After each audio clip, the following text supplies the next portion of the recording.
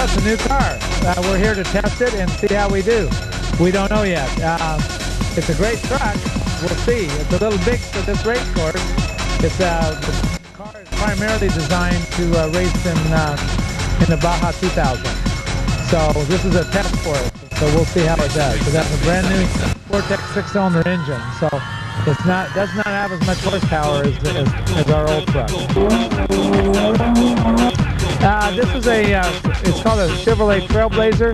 It's a new vehicle that next year will be new for Chevrolet. It's just it's an SUV. It's not a truck. It's a sports utility vehicle.